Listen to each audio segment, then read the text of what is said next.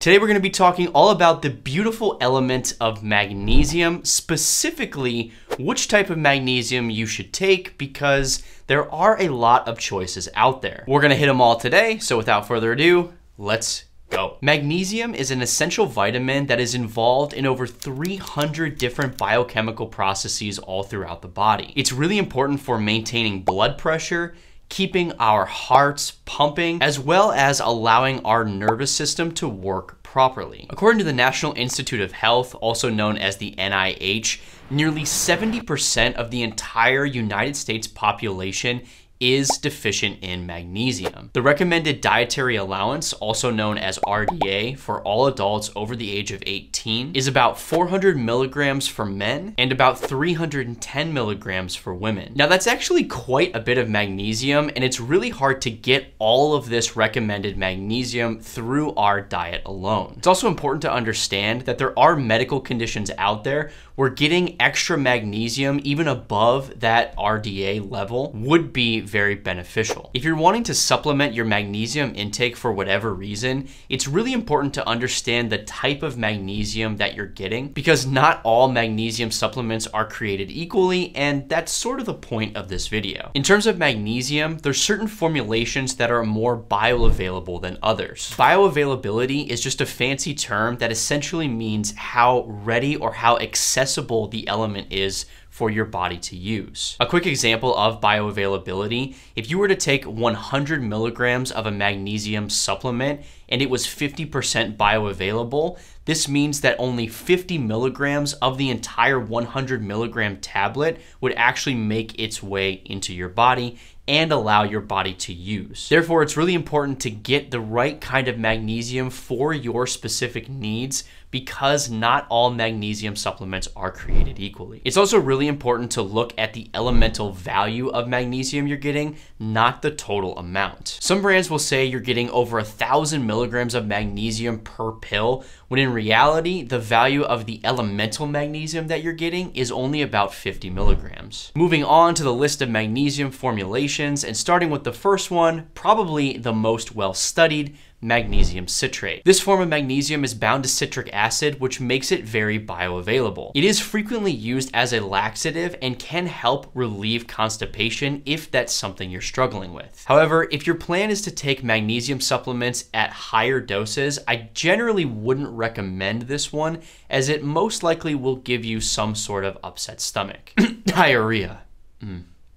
I do think this would be a good option for you if you're unable to take pills, because it does come in a liquid form that can be mixed into your favorite drinks. The second one on our list is Magnesium Oxide. This form of magnesium is probably the cheapest and most widely available. However, this type of magnesium is also commonly used as a laxative. It's not quite as bioavailable as Magnesium Citrate, but it is a little bit less likely to cause diarrhea. Honestly, if you're planning on taking a lot of magnesium, I would also steer clear of this option. The next one on our list is Magnesium Glycinate. Magnesium here is bound to glycine, which is an amino acid, and together this combination really helps with overall cognitive function as well as decreasing inflammation. People usually say that taking this type of magnesium promotes relaxation. It is one of the most effective formulations at boosting magnesium levels very quickly, and is generally really well tolerated without causing a lot of stomach issues. The next one on our list is Magnesium L Threonate. This is one of the only magnesium formulations that has been scientifically proven to cross the blood-brain barrier and directly raise the magnesium levels within your brain. This is a really good option for people who struggle with a lot of brain fog and can help raise overall cognitive levels as well as an increased sense of awareness. The next one we have is Magnesium Malate.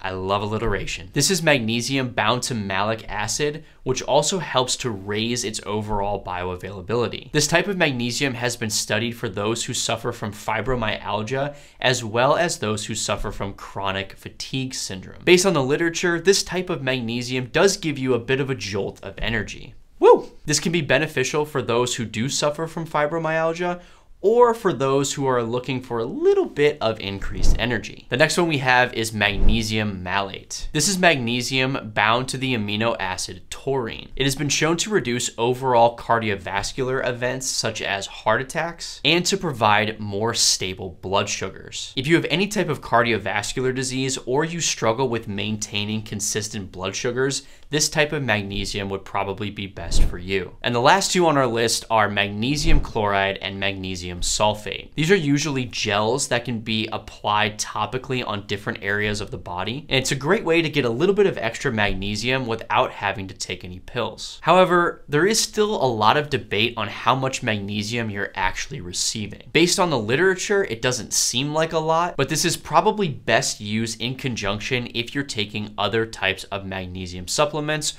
or if you don't need that much more magnesium to meet your daily goals. Plus, you can always apply this to muscular areas that are a bit sore, and this can provide a little bit of pain relief. So at the end of the day, it doesn't really matter which type of magnesium you take, as long as you're getting enough to meet your daily needs. I've sort of laid out all the options for us here, and based on everything else that you have going on in your life, pick a magnesium, try it out, and see how you feel. Also, you can mix and match different types of magnesium based on the needs you have. If you want to take a little bit of L Threonate in order to help with some brain fog, as well as taking some malate if you also struggle with a lot of fatigue. As always, guys, if you're concerned about having low levels of magnesium, please consult your local healthcare provider. That's all for this one, and as always, everyone, I will see you all on the next one.